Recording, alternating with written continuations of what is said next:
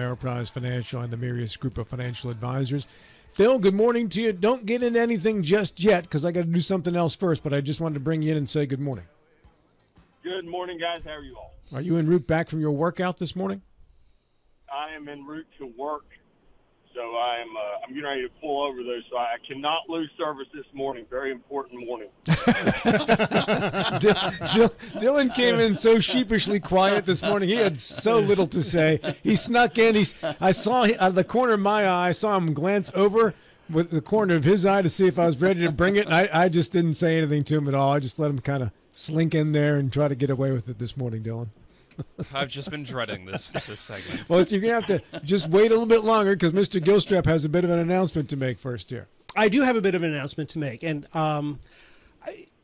I got a movie deal set up at Netflix over the weekend. Woo! Congratulations. Thank you very much. Got the call. Actually, I've been sitting on this news for a while.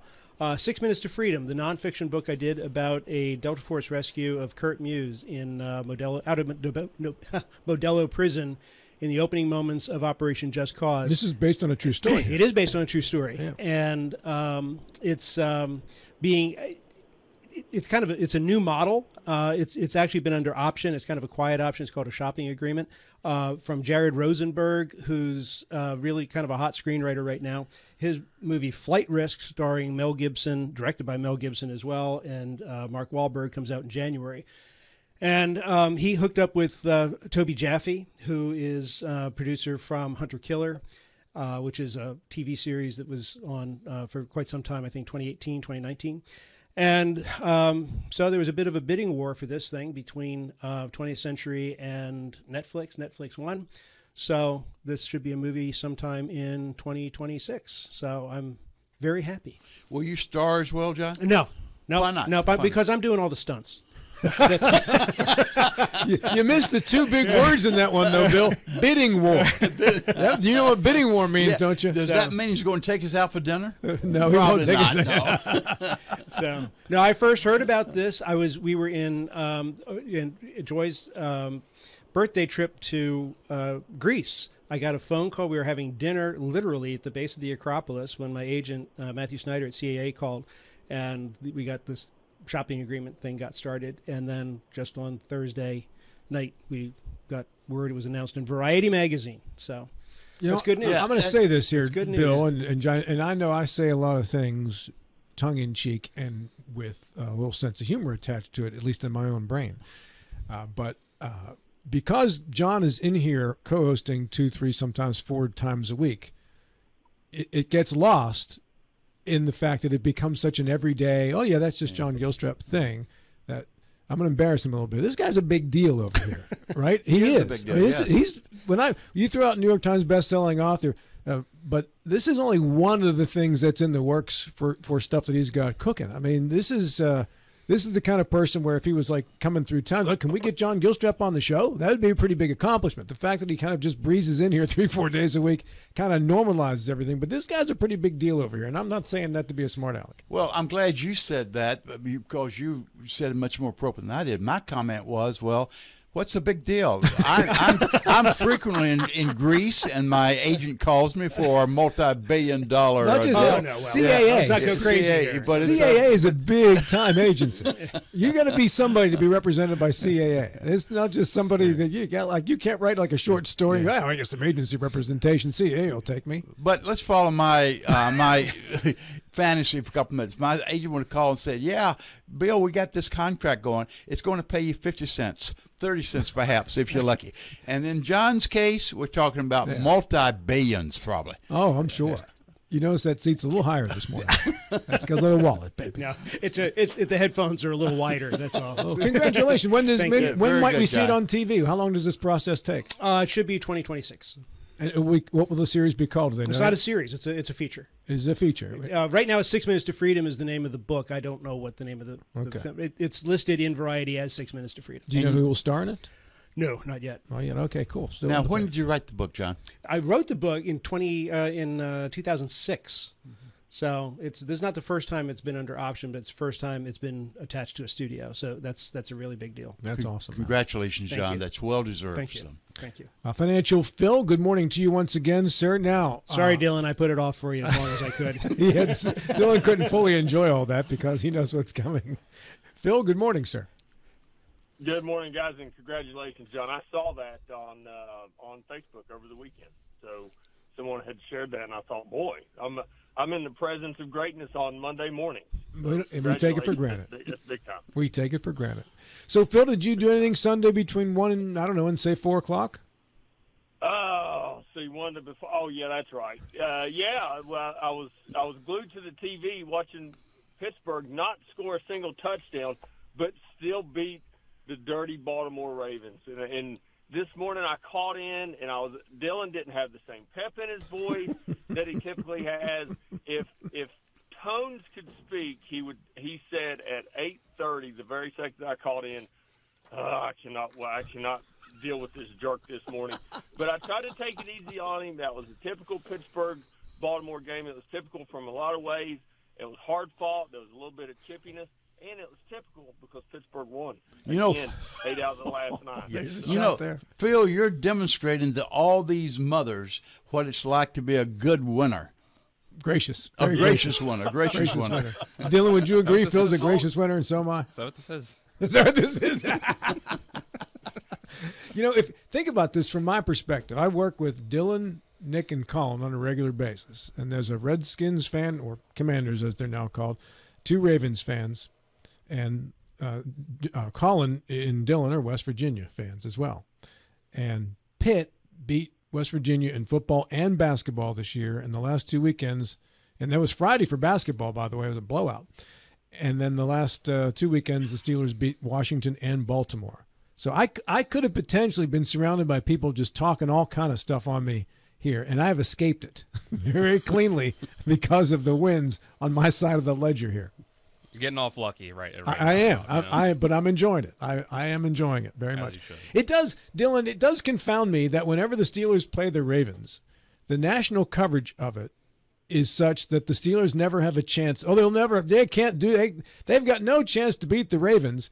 And as Phil said, 8 of the last 9, the Steelers have beat the Ravens. And whenever the Steelers beat the Ravens, there's always an excuse. Well, Lamar didn't play. Well, Lamar was hurt. Well, they called too many penalties. Well, they dropped passes. There's always a reason why the Steelers shouldn't have won the game. But they've won 8 of the last 9. At some point along the way, can we all not be surprised when the Steelers and Ravens play that it's going to be a close game and the Steelers may have a chance to win? And, those games are billed as games with bad blood between the two teams. And it was evidence yesterday. Seems like they were getting ready to fight between every down. A lot of pushing and shoving, Dylan. A lot of pushing. A lot of fist slow. There was a lot of it. Mike Tomlin's a better coach than John Harbaugh. I think that's the long and the short of it for me, for why they've won so many so recently. Like, the Ravens might have the better roster overall. They usually have, and I think that's a big reason why a lot of people will pick the Ravens to win these games. But then you saw it against, earlier this year against the Raiders for the Ravens. They just have these games where it just, like, confoundedly just commit all of these mistakes. Justin Tucker misses 2 field goals. Derrick Henry fumbles for the first time this year. Isaiah Likely another fumble.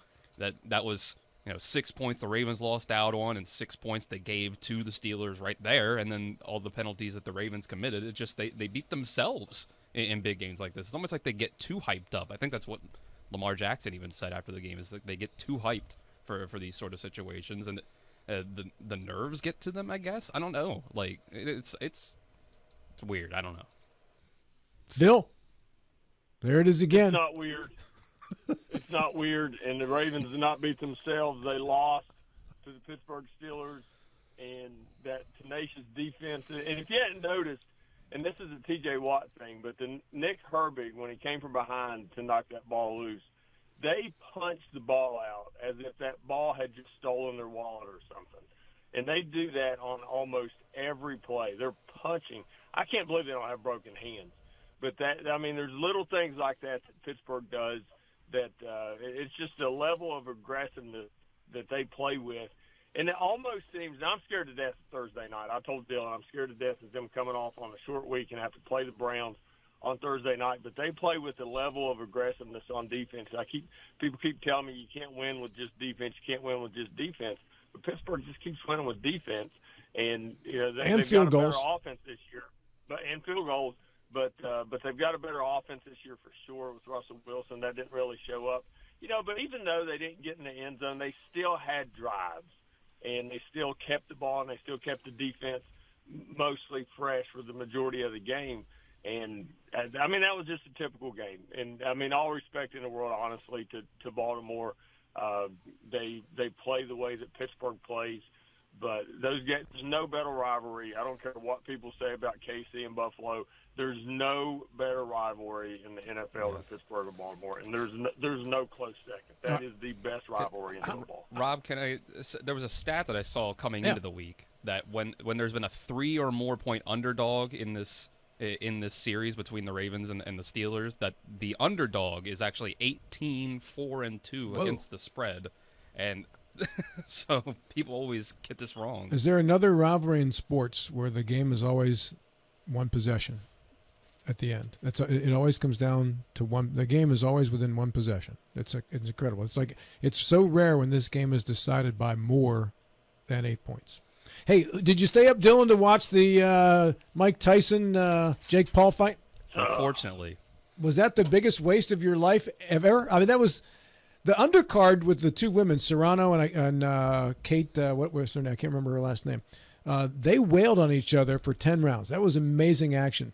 But the Tyson-Paul fight was just exactly what you thought it would be, a 58-year-old man fighting a 27-year-old who just learned how to box. It was nothing. If it wasn't on Netflix and didn't just happen to already be up, I wouldn't have even bothered, because I think that was pretty much what I expected. I thought it was sad. It was. What, don't you think? I mean, just 60 million households tuned in for that fight. 60 million. It crashed the site, which makes you wonder, how can Netflix carry a Christmas Day football game if they couldn't handle the audience for this fight? The site crashed several times. Yeah, you could tell in like the third or fourth round that fight could have ended at any time that Jake Paul wanted it to. Yep. And they had probably agreed beforehand, hey, let's try to go 8 rounds. 8 2-minute rounds. Yes, 8 2-minute rounds. I like the 2-minute round, by the way. A lot more action in a 2-minute round than a 3. Although not in the Tyson-Paul fight, there was no action in that fight at all. But in the undercard, there were those moments where Tyson tried to do some footwork, and it was just sad. He looked every bit of 58 walking back to his corner. Did. Whose feet hurt? He stepped on his toe. Stepped on his toe in the pre-fight thing. So it's what. And the glove chewing thing was just weird. Well, better that than his ear, right? There's that. I sat up and watched that and was disappointed, and like you guys, I was kind of sad. But there was, it left me wondering, like, why did I want to see this so bad? And I think there was a lot of people that either remember Mike Tyson in his heyday, or they wanted to see like that power or that aggression that Mike Tyson can bring. And nobody likes Jake Paul, so they wanted to see him knocked out. And I think it was just that hope that, can we get a glimpse, can we get 2 minutes of what Mike Tyson was and knock this punk out? But it didn't take long to realize, like, no, this ain't going to happen. He took a couple swings early, and then you just knew, like, nah. And it was sad. It made me feel bad, honestly. I know Mike Tyson's had his history, but it made me feel bad for him as a human, that he's not in a position in life after all that he had accomplished where he didn't need that money, and he kind of sold his pride a little bit. I thought it was embarrassing for him. It's pride a little bit just to get a paycheck. And, you go looking back at the end of his career, and, we kind of forget that. It's like forgetting Jordan playing for the Wizards. But you look at the end of his career, and he was beaten badly. And I think 4 of his last 5 fights to no-name guys. And I think one of them he just quit. Yeah. And, so that desire that I had to see the Mike Tyson from when I was in high school and college, I was like, where did they sold me on that? Because if you just look back 20 years ago, he wasn't that when he was 38, much less 58. So I was kind of sad for him. But I would say those undercards, as an old boxing fan, me and my dad used to watch boxing all the time, I thought all of the undercards were really good fights. All of them were really impressive fights. And they should have started with Paul and Tyson first and led up to the two women boxers. Those women are tough, man. Those both of them, and I didn't agree with the judges. Yeah, what was but that? Both of those women are. I don't know. I didn't agree with it, but the both of them, it was unbelievable. But I felt I was sad for Tyson, and I wanted so bad just to see one of those uppercuts and just knock him out in the first round. And that we didn't see that at all. Let's talk money, Phil. Friday was a pretty bad day for the markets, and this morning, NASDAQ is up slightly, but the Dow and the S&P are either negative or bouncing back and forth between negative or slightly positive. What is driving the concern on Wall Street right now? Nobody wants to hear this, but what Friday was inflation readings that kind of didn't meet what we had expected them to meet. And words from the Federal Reserve that basically said higher for longer, or we don't need to be in a hurry to cut rates. And I don't know that that's a massive surprise. On this battle with inflation, it started to trickle back up, and the trend has been more flat and on its way down. So therefore, the Federal Reserve said, hey, there's no reason for us to jump the gun. Employment numbers still look pretty good. But inflation's starting to go the opposite direction, and there's like a last 1,000 yards for this soft landing. And it's not a surprise, and I don't know that it's a reason to run for the hills either. It's just as the path goes on, they have said all along we're data dependent, and that data last week had said, hey, you don't need to cut rates or you don't need to be in a hurry to cut rates, and that's all Jerome Powell told us. Now, having said that, the distance of the fall on Friday was due to the run-up that we had leading up to. So after the post-election run-up, and it's not to say that, hey, we changed our mind about what had happened post-election, but it was to say that there's more to sell off because of a huge jump that we got post-election. But it is the Federal Reserve, and it's a reminder. Nobody wants to hear me talk about drawing, including me. Nobody wants to hear more talk about the Federal Reserve and interest rates, but that's exactly what that was on Friday. I don't think it's a reason to run. I don't think it's a reason to panic. It's just a battle with inflation. They may need to slow down just a little bit. The good news, though, this week is we get earnings from NVIDIA. And good or bad, that will put the focus on what is one of the largest companies in the world. It will put the focus on that, and that should have some type of impact on the S&P and NASDAQ, hopefully a positive impact. But Wednesday after the close, we get that highly anticipated NVIDIA return. NVIDIA has reached the point now, Phil, where the expectations are so high that even if they didn't blow it out it's not good enough. It's a tough expectation to meet each time now. Yes, and eventually they won't be able to meet it, but you're exactly right. It's almost like I don't want to analogize with sports, but it's almost like Martinsburg football. If they don't beat someone 60-0, then you think they're having a down year. And then it's not the case at all. Sometimes it's just that they can't keep up with those expectations, but they do have lofty expectations. But having said that, they're still it's fairly new into this AI, artificial intelligence game that they have been on the forefront of. If you went back a decade ago, NVIDIA, while it was a good, strong company, it was known as a gaming company, and it really didn't reach the limits of where it was a market mover.